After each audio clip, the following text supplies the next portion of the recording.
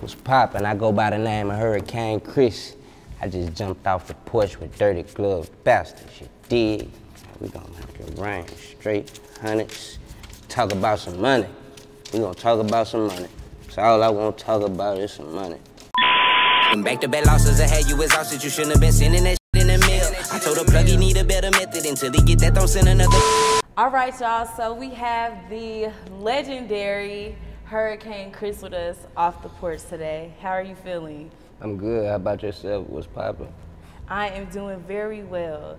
Now, you know I told you earlier that I am a little nervous because when you interviewing somebody that you used to watch when you were younger, it's like, damn, I cannot believe you're sitting in front of my face Yeah. right now. But yeah. I do want to take it back with you and your life in Shreveport because that's where you're from. So how would you say the streets of Shreveport were for you back then? Shreveport, the streets of Shreveport, it's a small town. Everybody know everybody. Everybody family connected in some kind of way. They know each other.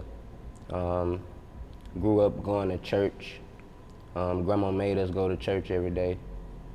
Coming home and playing football with my friends like a regular kid. And how would you say they've changed, the streets of Shreveport have changed from back then to now? We was playing with footballs and basketballs. They playing with sticks and brooms and mops. Like, it's different. We was real kids. A lot of the stuff I see kids doing now, our mama would have beat our ass if we would have even thought about doing it. What? Okay. Like, and I know you got a son, so are you like super strict like how your mom was with you? Nah, I ain't super strict. I think this generation, my son generation, they all going in the right path. Like, he 8 years old. The majority of those little kids right now, they going on their own path, like far away from what they dad or their mama, any of them doing. It's because they got more access to the internet. They learning more about what's right and what's wrong before you have to teach them. So actually, I think it's better now. Yeah, they got more information. And back then, you weren't into the street life, and I find that really interesting. How were you able to really keep yourself out of that?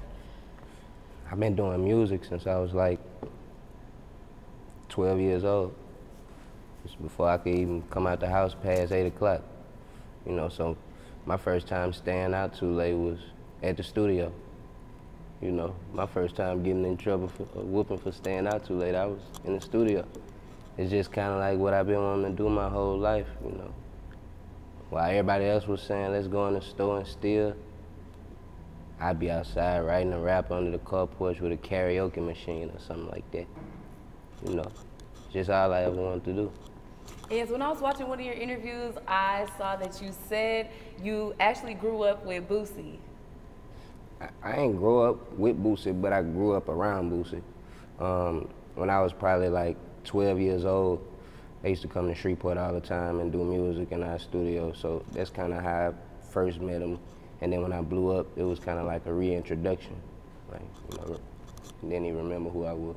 It just continued, the relationship continued. And another thing that I find really interesting about you is that you dropped out of high school, but your mom was pretty supportive of that because she was also wanted to be a rapper as well. Yeah, I mean, I can't say that's the best choice for everybody to make. You might need to go to school, but for me, it was obvious what I needed to do. I had got so big in my city, it was like I was gonna miss my opportunity if I ain't take it. Or, you know, that's how I felt anyway, so I chose to stop going to school and do music full time. And what was her exact words when it came to you making that decision? It actually came after I just started rapping so much that I wasn't going to school. The studio was right down the street from the house, so I was leaving. I go to class first period and then find a way to leave and go to the studio and record. So it was like, it was just what I was gonna do. I was hell bent on it, so they just made it easy for me. It wasn't nothing they can do to stop me from rapping. I was focused on nothing but rapping. I told the teachers that, everybody. I got teachers that told me, you know how hard it is to sell 1 million albums? Is you crazy? Chris, listen to yourself. You sound stupid. I had teachers tell me that. I sold way more than 1 million. And you did it. Listen. And getting into your career, you were introduced to us at like 15, 16 years old. So what was it like for you being that young, experiencing the industry like that? It was stressful. It was stressful. Like I say, I was young. Like you said, I was young, and everybody around me was adults. So I was a kid around a bunch of adults, you know, and I was forced to make decisions amongst adults. Some of the decisions, they may have had more knowledge than me. So sometimes it may have panned out better for them. You understand what I'm saying? I was more focused on doing the music, and I depended on the people around me to make sure that the business was straight, and that didn't happen. You understand what I'm saying? Like, when they came to me, they told me, we finna get you the best deal we could get you, and these was my homies. And when I started having turmoil with the label, I called them and I told them, yo, I'm having problems with this situation. You know, you walk me into it, maybe you can help me mediate the situation. And he bagged up and was like, nah, I ain't got nothing to do with it. Really? So it's kind of like you put me in a situation, then turned your back on me. So I'm 16 years old trying to politic and figure out how to get out of a contract that I ain't happy I'm in, because, you know what I'm saying, it was all done out of other people's motives and wants for what they was trying to do. I didn't want to take the deal. I was saying no, and they seen it in my eyes. That's why they got so stern on me and told me, man, just trust me and don't even think about it. Just forget everything you thinking and trust us. That's hard to do because you don't even know them. But like when you're that. sick, no, I do know them Well, like that. not I trust like them. that, The people that's telling me this is my immediate people. Okay. So I trust them.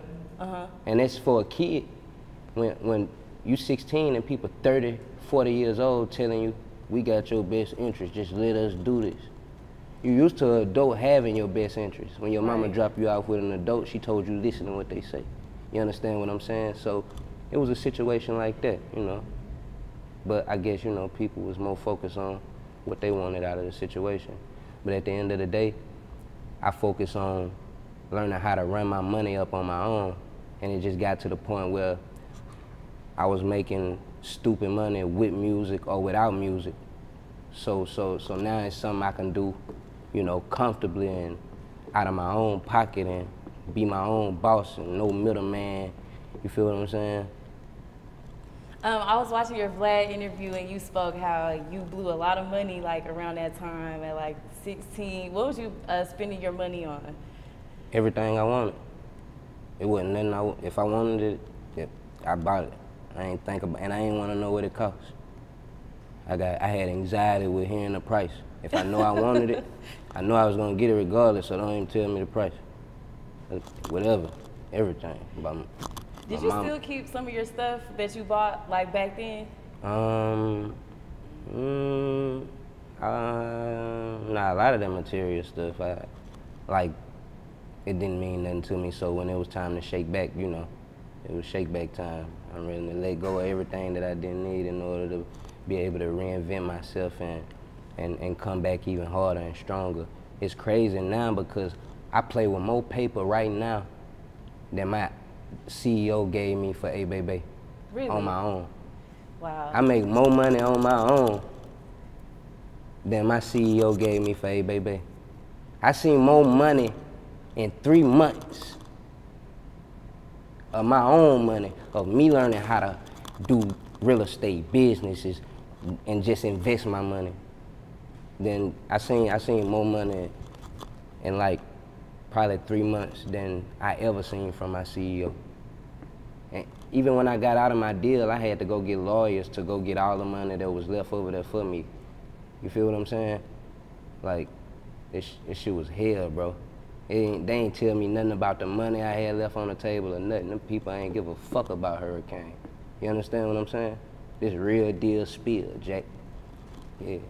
And I also heard you say that you were very guarded back then, like really guarded.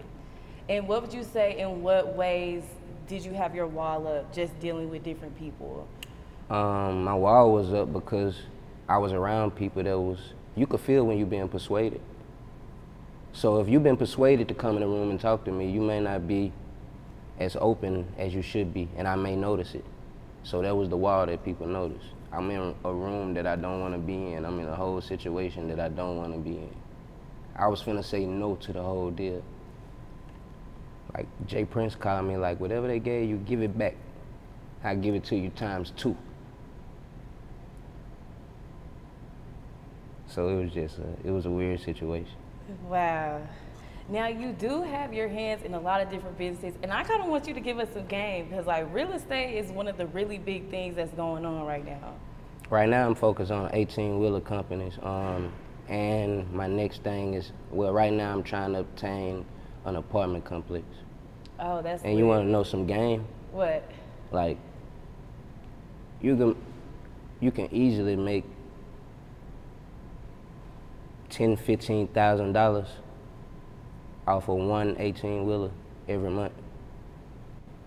So just imagine if you could get that game down packed and understand how to get somebody to dispatch loads and hire drivers and do that ×10. You feel what I'm saying? Like, the sky's the limit. With real estate, it's like when you pass by these lots and you see these lots for sale, calling them and ask how much the lot is instead of calling Mercedes and asking them what your credit score gotta be to get the new 550. Find out what your credit score gotta be to buy some land and tell the bank to build you a house on it. Finance that and then sell it. Learn how to play with money, you know what I'm saying? Learn how to, that's the country. Everybody who doing bad ain't figured out how to deal with money. You ain't figured it out yet. Like, I ain't running in no rat race no more. If I want a Lamborghini, then we going to the Lamborghini dealership, and I don't want to know how much it costs. I know that's right. Like that. And just to go back a little bit, I did not know that you used to be a battle rapper. Yeah, that's how I kind of, you know, got popular in my neighborhood, doing little battles, going on different little occasions. I wasn't really in love with that. I wouldn't really try to jump in their lane and take none of their shine. You know, it's just something I did in the hood. Now I wouldn't do it. Really? Yeah, it's too disrespectful. I ain't finna stand there, bro, and just talk disrespectful to you. And right. It's crazy. I don't care how much you pay me. My grandma wouldn't, if I told my grandma, they paid me to tell him his grandma ain't shit. My grandma wouldn't give a damn how much they paid me to tell somebody that they grandma ain't shit, you know, or something like that. Like, money, it ain't got ain't no price for everything. Right. You can't pay me for everything. And I always wonder how people got the mental strength to deal with somebody speaking. They want on money. Dead, they want that money. All of that. That money is a crazy thing. That'll make people do crazy stuff, bro. That money. Anybody that let you stand in their face and tell them about their relatives that's not here no more and how you wish even worse on them, and that ain't art to me. That's just like evil darkness. I wouldn't want to be nowhere around that. Ain't no boundaries. I like life with boundaries. I don't like life with no boundaries. Man, I feel like our generation is life with no boundaries. Yeah, it is. I mean, what's your generation? I am a millennial. Okay. I was born in '95, so. All right. Yeah, retarded. All the way retarded. Now, you know we got to talk about A Baby, because I was a youngin' when it came out, but I saw how much it had impacted the older ones around me and just like the club scene, the music scene. So I'm very curious to know how exactly that record unfolded for you. Hey, baby, it was just something I did after the club. I was in a club I wasn't supposed to be in, probably like 15, 16 years old. I knew the club owner. And when I left there, I went to one of my homeboys' house who was in the club too, sloppy drunk. And he just was like, let's record. I just got on a mic and started saying something, bro, and that's what happened. I swear to God, I ain't have no plans on it. I mean, it wasn't planned. And the saying, "Hey, baby," how did that even come at the top of your head? Where did that come from? They were saying it in the club that night. When I was in the club, they was saying it, hey, baby, hey. Like, the club was just going crazy. I'm like, as soon as I got to the house, it was still in my head. I just recorded it. I ain't paid no more attention after I recorded it. It just started surfacing on its own. Like, people started saying. Actually, I ain't want the record to go out. When the people who put the record out called me and told me they put it out, I was mad. Really? Yeah, then they told me, well, we ain't gonna put your record on nothing else since you're mad about this. We ain't gonna mess with you no more. So I was like, bet, all right. They put the record out. The record did what it did. Wow, so when you first recorded it, were you kind of just like, this is a little play song, like it's not? Yeah, I rap. So I didn't really want to put it out. Wow, so you didn't know that it was gonna take off like it did? I didn't have no idea it was gonna take off like it did. I didn't hope for it to blow up or nothing. It was just something I did and forgot about, you know. And going back to when you said they were saying that in the club, were they saying that to women or was it like? To the DJ. To the DJ. Okay. I've always wondered that. It's just like turn up. Hey. You know, I seen them doing it and I said, let's make a song out of it. Oh, you know, it's all making sense because it's like you want to know what we say in the club and then it's, hey, babe. Okay. It's unfolding. Now, after the success of A Baby, did you have pressure on you to continue to keep up with that momentum? Yeah, they wanted me to put out nothing but them same type records. And that's not what I do. I don't have no more of them. It was something I did drunk at 16 that I would probably never do again. Like, I don't make goofy songs, bro. I rap. That's just what I like to do, you feel me? I don't knock nobody who do make goofy songs, but it ain't what I like to do. And on the remix, you had people from Boosie, E40, and so many others. How were you able to get rappers from all different types of cities to come together for that song? The label bust a check. I heard. Spin a real deal bag. It's a real deal bag. It's a real remix. E40, The Game, Baby, Boosie, Jadakiss. It was crazy. It was a bag they bust for that. They had to spend a lot of money to make that remix happen. And I know you mentioned in an interview that it was like 16,000 like for features within for the remix. Hell nah, they wanted what? Way more than that? Yeah, they was in there. Birdman was on there. You think Birdman wanted 16,000? Hell no. Birdman wanted a bag. Yeah, it was a real deal. It's like a $500,000 remix, easy, up close. And I do know with your album, it was delayed due to them pushing A Baby. Yeah, they kept pushing A Baby and delayed the album and delayed the album and delayed the album. I finally exploded on them and the CEO got mad because I exploded and he didn't like what I said in the interview. And that's when I fell out with the label, really. Really? Yeah, for good. Why? But I wonder, like, why were they delaying it just due to? He was trying to juice the hell out the single, or maybe he wasn't ready to drop the album. But I started going to interviews, and people like Greg Street was telling me, "Man, your project looking crazy. Where's your album at? Like, what's going on?" Like, and it's embarrassing, you know. I put everything in y'all hands to do what y'all supposed to do with my whole career. I don't know what they was doing with the album. I guess they were just focused on singles, trying to juice me as a single artist. I wasn't with it. And did it lessen your excitement when the album finally dropped? It lessened everybody's excitement because they waited so long. They let the anticipation die down. They only focused with singles. They got the money for the album, but they wasn't focused on really, you know. The remix, the one remix song, had more features than the entire album. They put more money into the remix Then they did the actual. Then they did the That whole don't make album. no That's sense. because they was trying to create new ways to keep juicing that same song. Label don't give a fuck about you. They give a fuck about the content they got that can make money. If a label can make your song go viral and bury your ass under the dirt and nobody never know what happened, it'll be a lot of buried rappers. This shit grimy, dirty. You understand what I'm saying? For real.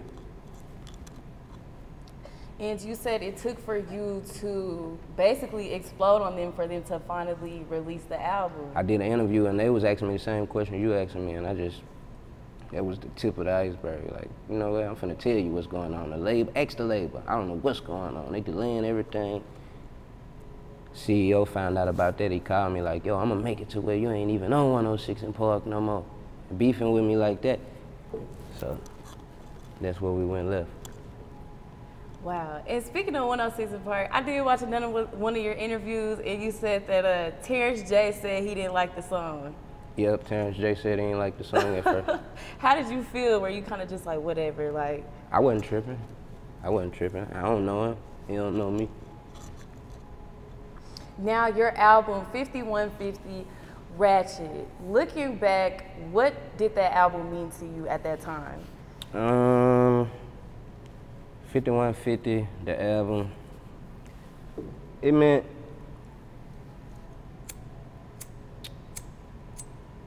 the album to me, bro. Originally, it was supposed to mean my introduction to the world, you know, in the way that I wanted to be introduced. But from the way everything happened, I left my entire creative space. I couldn't create the way I needed to create. So I didn't care about none of it after it came out because it was put together so commercial and like, I didn't feel real. Everything was put together by other people and I didn't have nothing to do with the track list of the album, what was on the album. Songs I thought was gonna be on there was took off and they never told me about it. You know, we didn't sit down and discuss nothing. They were just making decisions. You understand what I'm saying? Like. So at that time, where was your headspace? I need to figure out exactly how to get the same amount of money without nobody being able to stop me. I need to make sure I could be my own boss. So that's when I started buying up real estate in Shreveport, buying houses. Opening halfway houses, renting, selling, chicken and waffle restaurants. This was me, like saying I ain't finna take a handout from nobody or wait on a handout from nobody. You know, I'm finna put my future in my own hands. And from then on, it's just been business plan after business plan, whether they was big or small, whether they worked or whether they didn't work. That's what it's been to this day, and that's what it's gonna be. I know that's right. And fast forwarding to my favorite song by you, Halle Berry. That one really took over Dallas for sure. And I know you actually worked with some people from Dallas as well. So how did that track exactly come about? Brian was through with me at that point. He didn't want to work with me no more. I told him I had the song Halle Berry. They wasn't even excited about it. Me and a guy named Anthony Murray, he put me in a car and drove me all around to every radio station.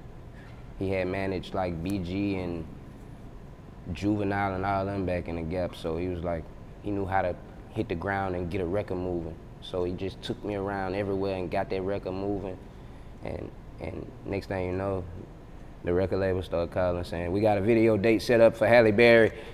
Back in the mix all of a sudden, like, whoa, this ain't about nothing. And did you kind of get to witness how Halle Berry took over as far as like the music world? Yeah, I saw her doing the dance on the Ellen show. That's when I knew it was crazy. Yeah. Yeah. And I also know that the label tried to make you change the name like so many times. They did change the name. They changed it. I ain't changed. They didn't try to make me. This is what I'm telling you. They was making all the decisions. I didn't know nothing. till I look on the internet and the name of the song changed to She's Fine. Like, it sure was She's Fine. Why did they do that though? they said they thought Halle Berry was gonna have something to say, and then turn on the TV, Halle Berry dancing to it. It's like, it just was overthinking. This was, I don't know, bro. It was a lot of crazy decisions made that I didn't make. It was a lot of politicking. Over politicking. And when you dropped your second album, did you really have the label's help on this second album that you dropped? Or you kind of just took it on your own like you did with Halle Berry? He still had me in contract. And if he free up some more money for me another album, then he get his percentage off of it. So he was just trying to whip up a project real quick, chunk it out, get the money from the majors that funded everything, keep it moving. He's looking at it like a bank move, you feel what I'm saying? Like, he ain't put shit into that album. Shit, nothing. Nothing. Who you had on that? Feature from Bobby Valentino or some shit like that? Bro, come on. Why you ain't go get Gucci Man and all that shit? This RCA, J Records. They put the money up, you heard me? They ain't give a damn. They ain't spent, you feel me? That one song they did, you know, but that one song probably was, by the time they spent the money on it, it probably had already made that amount of money. So looking back at that time, would you say that it was kind of like I wouldn't say a dark time, but was it somewhat close to that? Yeah, it was dark. Very dark time. I was very stressed out around that time. Yeah. And you took a 4-year hiatus from the music, so tell me about that. Like I say, that was when I really took a break. It was when I was paying attention to learning other ways of getting money, so I could be able to invest into myself, and nobody can tell me what tomorrow gonna look like. So that's all that time was about. When I took the 4-year break, it was just 4 or 5 years, however many it was. It was just me becoming a stronger man business-wise and learning how to obtain that check. Now, back then, you guys were still in the CD era, so now we have all of these different streaming music platforms. How would you say coming from the CD era to now coming to the streaming platforms is a little bit easier? I didn't come from the CD era to the streaming platforms. I came in the game in the beginning of the streaming era. Oh yeah, because it was MySpace. Yeah. And okay, yeah. Yeah, so I'm like the birth babies of the streaming era. I'm like one of the first products of that ringtones and all of that digital era, period, you know. Started just digitally, period. And, you know, so I know everything that's going on because I watched it happen. And you were the first artist to really test out Pandora too. Yeah. Pandora, they called me on the phone for me to set up my radio station and talk to me and ask me who else do I want to play on it. I don't know if they do it like that now, but I was actually on the phone with Pandora setting up my station. It was when they first got started. I was like, what the hell is Pandora, bro? I'm smoking mad weed. It's Pandora, you gotta set it up. Man, get the phone out of my face. The hell is Pandora? They keep giving me the phone. Talk to these people. I get the phone, yeah, all right, bet. I listen to UGK. This is what I jam, blah, blah. All right, bye, bro. I gave the phone back. Shit, I looked at it now, I'm like, my stupid ass should have been on the phone trying to say, yo, let me get a percentage in this. Put all my music up for free and let me get a percentage. That's what the me now say. And now I've been waiting to talk to you about this. How do you feel about the current rap era right now? I like it. I like a lot of the stuff that's out. They jamming. You can't really say you can't really hate on what's going on right now. You got Detroit popping, you got Atlanta popping, New York. Everybody got some hot heat right now. I ain't gonna lie. And the women are going. The women absolutely going stupid. Crazy. The women going retarded. They finna take over rap. They are. Yeah, the women going stupid. At first I was like, because it was different from Carter and Nicki Minaj. And then it hit me, I was like, they on that ratchet. Yeah. As I know that you actually used to ghostwrite for some females as well back in the day. Yeah, I don't want to tell nobody business though. You can't give us the tea. Nah. I don't think these people let it be known. I don't think these people let it be known that they don't write their own stuff. So. Okay, since you can't give us the tea, it's some pretty big ones. Oh yeah, hell yeah. Now, I know that this current era of rap beef is a lot more public, and it's a lot of it. So what are your thoughts on that? I think peace is the answer. I don't think when it's beef involved, it ain't fun. When everybody cool and focus on doing a good job at what they do, then we in a better position, you know. I don't want to be nowhere around the want to be tough dudes or nothing like that. I want to be with a martini in my hand, you know, something like that. I'm on some laid back, cool, chilling, you know. And I was watching one of your interviews, and they had asked you if you were like beefing with Kodak Black. Nah, I be jamming his music every day almost. Like, some people get tired of me jamming it. He need to drop some more music. That song Peaches, or Peachy, whatever it is, I be going crazy jamming it. Something I wake up to in the morning. So why would they think that you was like? Nah, we was playing on the internet a long time ago. We was just talking shit on me, him, and Wayne. It was just like we was just joking back and forth on the internet in the gym. I'm doing push-ups and shit, just joking on them and having fun on the internet. That's it. And I want to talk about your new ventures too, because you're also invested into the cannabis industry. Yeah. You gotta talk to us about that. Yeah, I got involved because I feel like you got a lot of people who actually went to jail for weed, possessions of small amounts of marijuana, and selling it as well.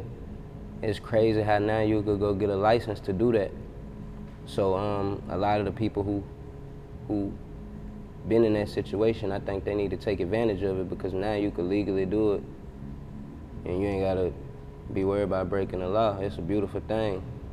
I don't see nothing wrong with it if you handle your business how it's supposed to be handled. So I'm with anything that's legit and that I could sleep good. You know, and it could be a lot of money involved, but if I don't get good sleep with it, I don't want to do it. Something I could sleep good, knowing I'm proud of what I'm doing, you know, I'm with that. Is it a little harder for like black men to actually get into the cannabis industry? Nah, it's not. You know, you got Arkansas, they legal. Oklahoma legal. They don't care if you're black or white. You just fill out the application. They don't care. They don't care. And getting back into your music, I know you just dropped a visual. You gotta tell us about that. I just dropped a couple visuals and I'm finna drop another visual. I'm actually shooting a video right now. I just stopped shooting a video to come here. I'm finna go back and finish shooting it when I leave here. I dropped a song called Dope. That's just telling my story of what's been going on with me for the past year. Anything you might want to know. Might not have everything, but it'll catch you up to speed as to what's been going on. I dropped another one called Back to Back, produced by my boy Dub Magic. He went stupid, I went stupid. They running up views right now on YouTube. So right now I'm just about to really get behind everything and give it the push that it deserves, because it's doing numbers on its own. How does it feel to be back pursuing your artistry? Feel good. Feel good. Feel good. I feel like this is what I was born to do. I just needed to be able to do it as my own boss. That don't mean I don't want to do business with nobody, but I want to be treated like a boss. I'm gonna treat you like one, and you treat me like one. You know, that's what it's all about. Respect. I'm big on that. If that's in the play, then I'm in the way. Do you think you'll eventually start your own label? Yeah, I got a label right now. It's called 5150 Empire. The infrastructure being laid. I got some hellified people working with me. Jay and 2. Dub Magic doing some hellified production. Fool with the camera, shooting some dope videos. So right now, I kind of got like a little cool squad, and we ain't gonna try to move too fast. We're gonna make sure we make the right moves, you dig? We ain't trying to crash and burn. We're trying to last and learn, not crash and burn. And what would you say is something differently that you're doing with your label that wasn't done to you as an artist? I'm actually telling the people around me how important money is and what they should do with it when they get it. That's good. And I'm trying to show them as well. Show them a couple business moves that I made or may have made that worked, or try to pick their brain to see if I could connect any dots that ain't connected. You know, if I can, you know, give them a light bulb to go off. That's what's big, is making sure everybody's straight mentally outside of getting the money and outside of going to the club. That's such a good point, because I feel like right now, and you know how we're heavily on social media, the younger ones, they looking up to all of the new up and coming rappers. And I feel like mental health, when it comes to the industry, it really gets swept under the rug. Yeah. A lot of these labels should probably get therapists for these artists. You got a 17-year-old who just got millions and millions of dollars and a bunch of friends asking them this, and these people persuading them to do this. He might need to talk to somebody to know which direction he's supposed to be going at this time, because he's being pulled a million ways, and his brain ain't even wired up to understand everything yet. He's 16. I definitely agree. And what else do we have next coming up for you? Music. I'm gonna keep dropping. Just keep checking me out. YouTube, Spotify, all the platforms that you listen to your music on. Just keep going there every week, and I'm gonna keep dropping. That's what it is right now. You got any shows we could be on the lookout for? Yeah, I'm finna go to LA when I leave here on the 22nd. I'll be in LA. I forgot what venue, but I'll be in Los Angeles on the 22nd. Yes, we love to see it. Yeah, that's my next stop. And before we wrap up, do you have any last words or shout outs? Man, thank God, you did. That's all I gotta say is thank the man up above. And don't be no scrub. Get you some money, man. Get you some money. If you ain't getting no money, then we ain't got nothing to talk about. Get you some money, Jack. And that's that. Them back-to-back losses, I had you exhausted. You shouldn't have been sending that shit in the mail. I told the plug he need a better method. Until he get that, don't send another bill. They never beef over money.